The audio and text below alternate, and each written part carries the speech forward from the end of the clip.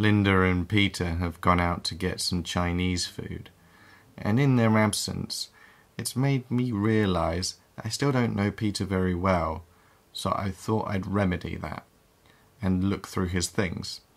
He didn't bring very much with him. For leisure, he just brought a set of dumbbells and some hair gel.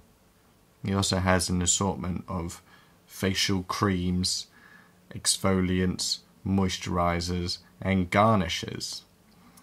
He also has a single but fake rose for some reason, a 2-gallon bottle of lube and a box of 140 Roman rubbers, which are ultra-thick condoms crafted from vulcanized rubber, which promise to be as impenetrable as a centurion's shield.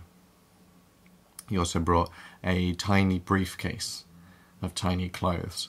I have noticed that all of his clothes are very tight on him, and it makes me sad. I think it's because, he grew up very poor, and he's just never been able to afford bigger clothes.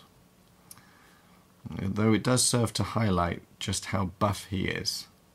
He is extremely buff. After looking through his things, I've been able to determine nothing about Peter. I still don't feel any closer to him. So I'm going to go to the library and get out some books on Ukrainian history and geopolitics, and hopefully with this new knowledge I'll be able to strike up a conversation. It'll be my in. We can talk about Eastern European culture, and I think it won't be long before we're friends.